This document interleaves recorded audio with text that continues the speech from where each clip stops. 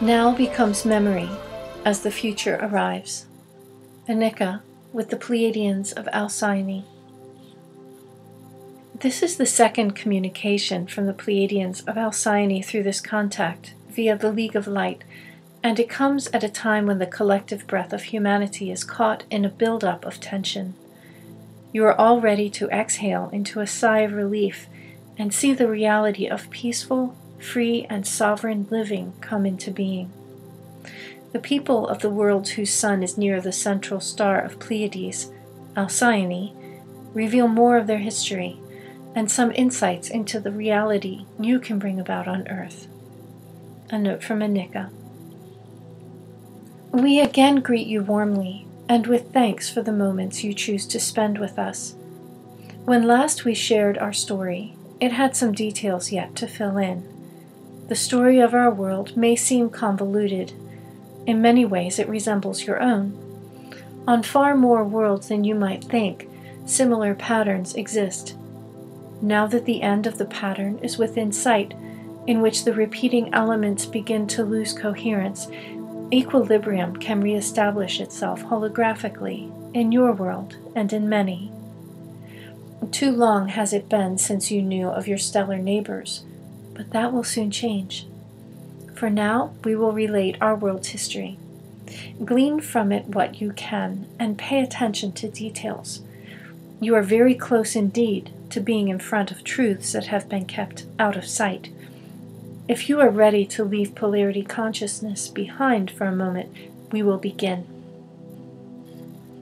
To put everything in a nutshell, our world was at one point in its history at the brink of losing all coherence because of an imbalance in the perception of reality. We had been thrust into a drama of dark empirical predation, fueling a parasitic demonic plague. To make it most clearly relevant to the world situation your people have before you, we shall explain it thus. Once we saw everything in terms of polarity, yet we had no true choice. What ability to choose we had was not fully empowered, yet the architecture was not in place for implementing what we as a civilization had agreed on. Here we will explain why. There is a vast marauding empire operating in the galaxy, to say it simply. Our world, being on the path of the mercenaries, came under the influence of their wiles, their hypnosis, their power, not without some resistance, but we fell. There were stealthy plans made which our leaders bought into and traded our people's freedom for. One Pleiadian world after another became trapped in the snare of imperial wrath, and many families died. Slavery and violence destroyed what was left, and the secrets of time were pushed deep into memory. We transformed from a proudly free race into a splintered, controlled colony. More and more of our leadership fell in line with the Empire's script, or they fell completely. It was the time of remembering that saved us, finally, and the voices of those who sought to remind us of who we were, where we had come from, and why we had to lay our fear aside and join together, regardless of how much the imperial influence had affected our path.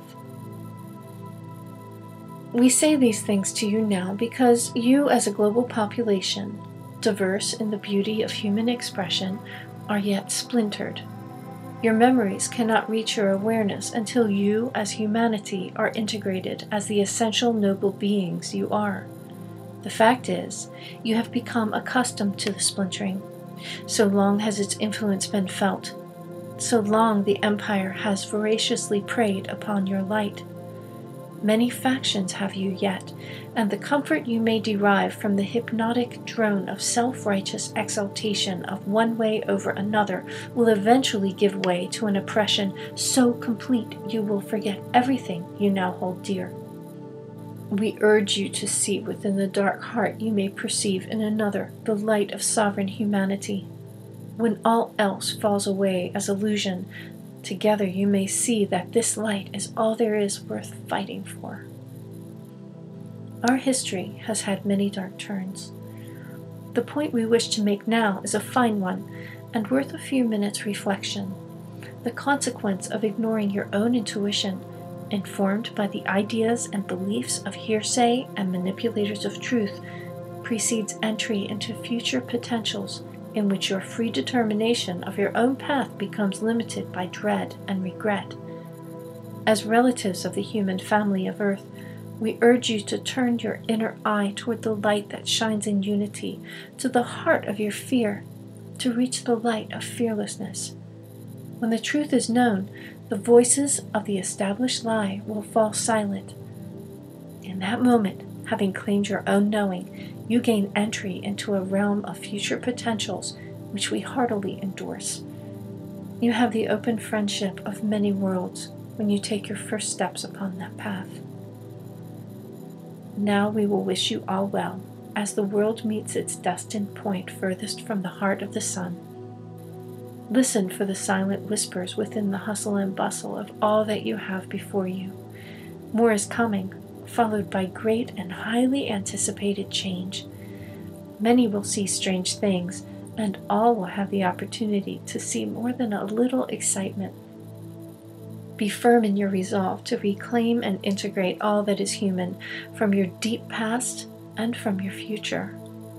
We greet you warmly with the love of compatriots in the greater realm of lighted awareness. Be open to gifts unexpected and for whispers from across time's expanse into your now. In peace, we sign this letter to your world with the universal signature of love. Until again we meet. This is Anica's postscript. Within the history here shared, your own may be discerned. Among the crowds and factions of perspectives in your world, hope is becoming a rare thing. As our brothers and sisters have related, your biggest threat is largely unseen, yet we of other stars know its imprint well. We urge you to see past the illusion so cunningly crafted into the reality that awaits. There we meet in reunion and joy.